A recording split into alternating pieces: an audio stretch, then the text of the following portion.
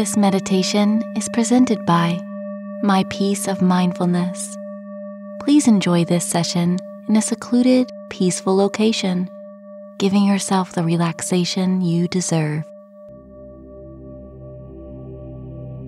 Slow down and enjoy life. The act of slowing down and enjoying life is one of the greatest blessings we could give to ourselves.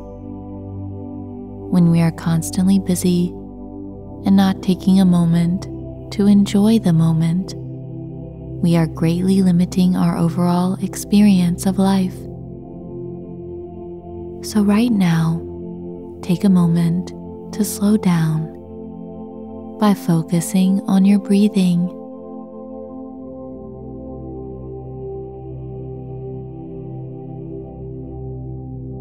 Take a nice, slow, deep breath in, feeling your body expand as you do so.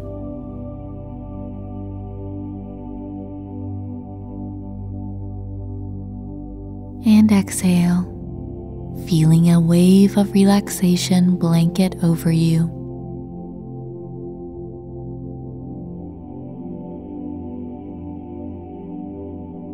Feel your body slowing down a little.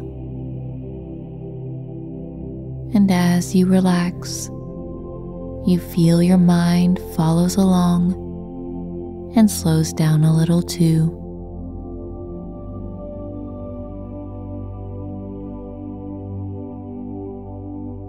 Watch as your thoughts pass by, as if you are sitting on the bank of a river, watching the water float along. Your thoughts just come and go, exactly as the water does. You never see the same water twice. It is always new and fresh, but it remains water.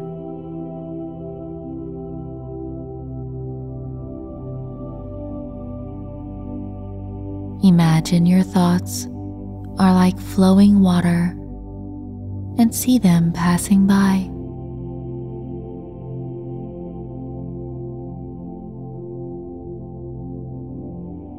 Thoughts never really stop, just as the river never stops flowing.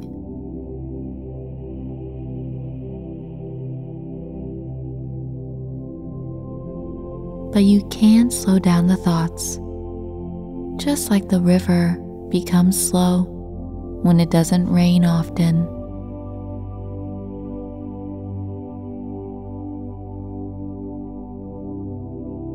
It's nice to actually see your thoughts passing by, and you notice you can control the flow at which they pass by.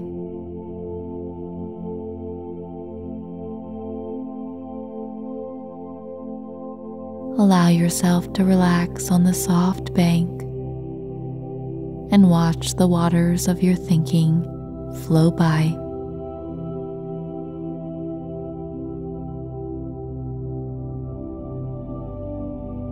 Imagine the water is moving by very slowly now,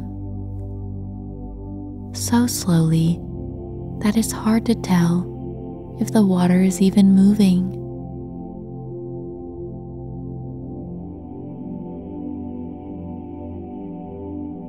This is a relaxing sight.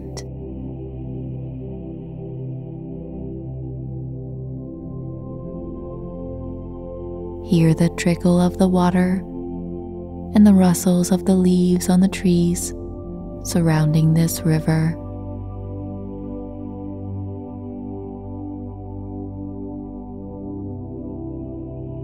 Now allow for a heavy rain of thoughts to come and speed up the river.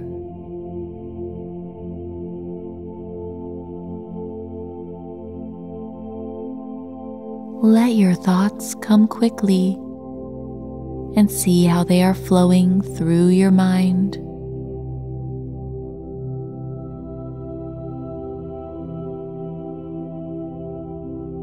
Noticing what the speed of the water is like now.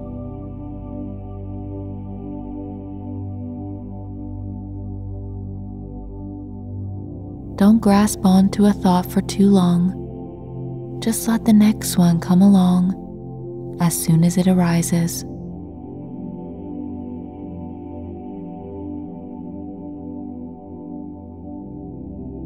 It is raining even heavier now.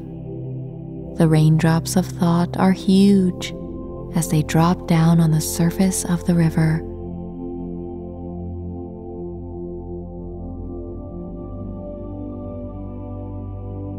Your thoughts are so numerous now that the river becomes difficult to see.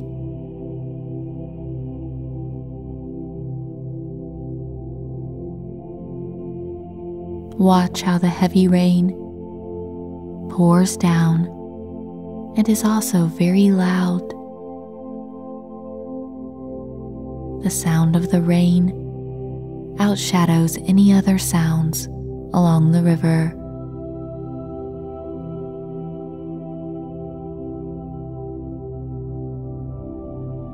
Your thoughts are so numerous that they have clouded not only your vision, but your ability to hear the beauty beneath.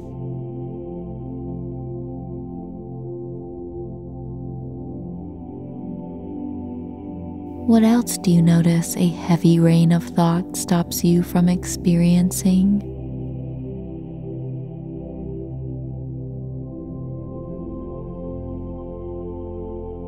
Allow for the storm of thought to calm and slow. The raindrops of thinking become clearer and gentler.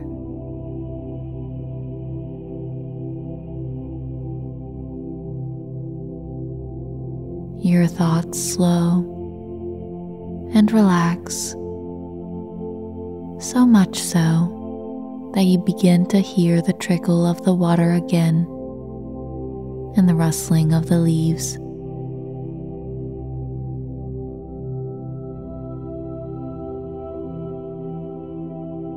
The river flows slowly as you relax.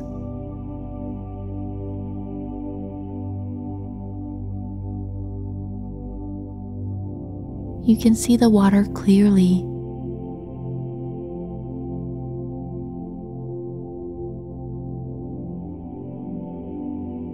You can even see wildlife along the banks, little birds flying overhead and landing on the branches.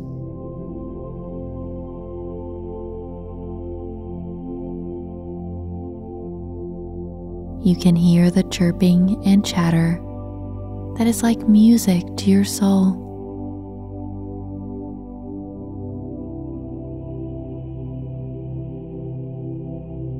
The river of thoughts has slowed so much now that you can clearly see through the calm waters. And there are beautiful fish swimming below.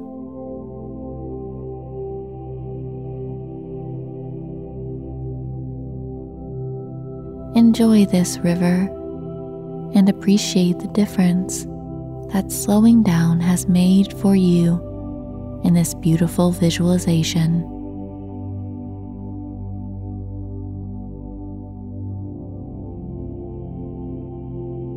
As you watch the nature, I will tell you a story of the importance of slowing down so you can enjoy the fruits of the experience of life itself.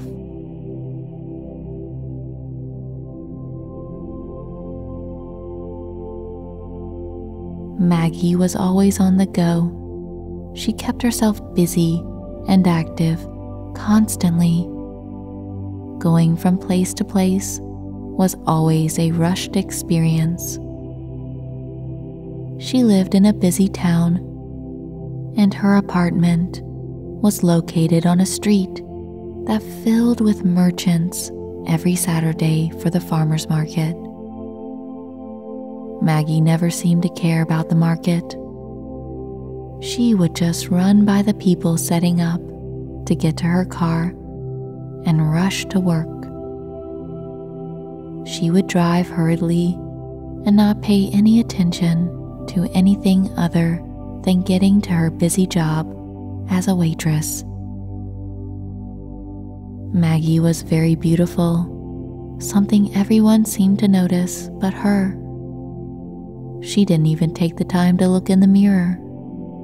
She would rather just be on the go.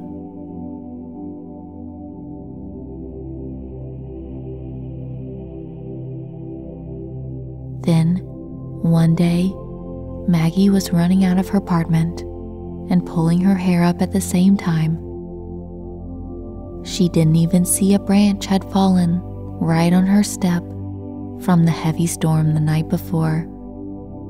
She tripped right over the branch, twisting her ankle, luckily not breaking it. It was Saturday morning, and the market was setting up for the day. A nice fellow ran over to help her and said, "I've seen you running out of your apartment, not looking where you were going. It looks like you've twisted your ankle pretty badly." Her ankle swelled up quickly, and she scrambled to her phone to call out from work. Maggie was so busy, she forgot her ankle was even in pain. As soon as she told them what happened, and that she wouldn't be coming in, maybe even for a while, all her pain came rushing in. The nice fellow knew Maggie because he saw her every Saturday rushing out from her apartment, but she never took the time to notice him. But over the months, each Saturday, she would come out of her apartment. He would be excited to see her for that brief moment. He always wanted to say hello, but she never slowed down enough so that he could.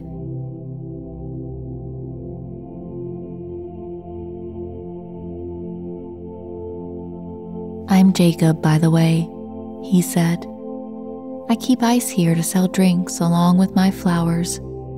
Can I wrap your ankle for you?" "Sure, thank you," she said. Maggie was still in fast motion in her thoughts, so she forgot to introduce herself. "What's your name?" he asked. "Oh, I'm sorry, my name is Maggie. I live right here." "Yes, I know. I've been setting up my flower stand here beside your door for several months now, and I was hoping that one day you would stop for a moment, because I think you're the most beautiful person I've ever seen." He handed her a yellow rose, surrounded by baby's breath, wrapped in a soft green ribbon. "Aw, thank you so much. I don't know what to say. No one has ever been so direct with me before, and yellow is my favorite color. Well, I was worried I wouldn't get another chance to tell you, because you always rush by, and I see you wearing yellow a lot, so I figured it was your favorite color." He did an amazing job wrapping her sore ankle with cloth and ice, just as he does his bouquets. And she was able to relax for the first time in maybe years.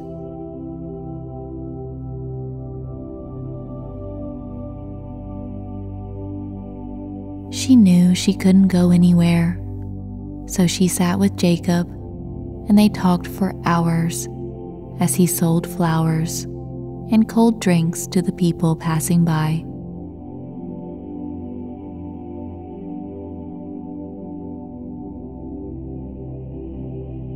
There were so many people who recognized Maggie and said hello to her at the market, introducing themselves. "Wow, I didn't know so many people knew me." "Everyone knows you, Maggie. You glow with light and love. All you need to do is slow down and experience the joy of life."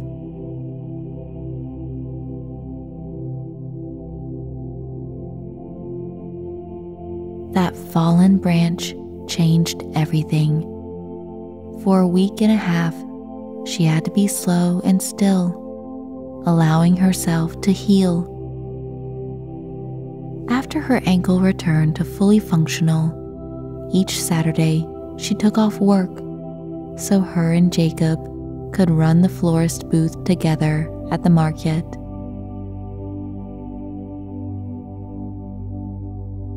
Maggie got to know all her neighbors, and the connections she made led her to find an exciting new job closer to home where she didn't have to rush to work.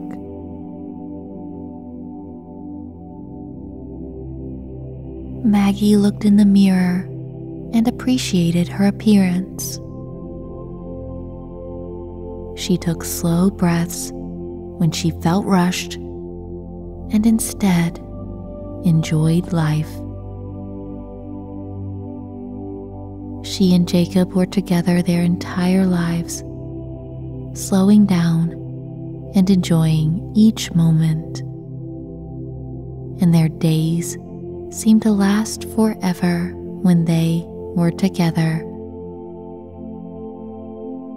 Let yourself dream of slowing down and loving the life you have been blessed with. Good night.